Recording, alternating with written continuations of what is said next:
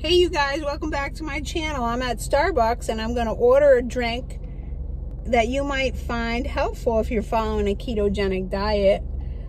Here we go. Let's get up there and order our keto drink.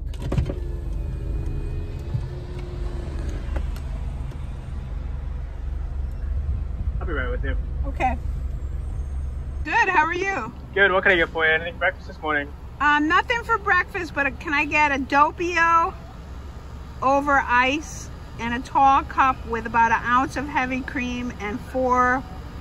So we're doing a doppio espresso over ice and a tall cup and about an ounce of heavy cream? Yes.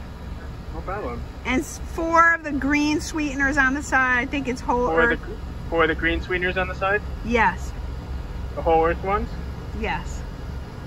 All right, anything else for you? That'll do it, thank you. You're welcome, $2.74. Hey you guys, just so you know, that drink that I ordered is a double espresso over ice in a tall cup with 1 ounce of heavy cream and 4 stevia sweeteners on the side.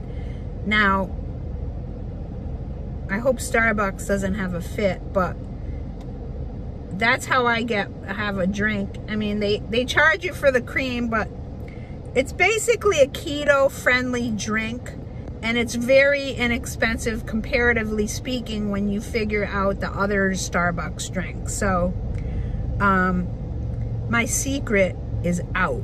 That's how I have Starbucks on keto. And actually, it's very good.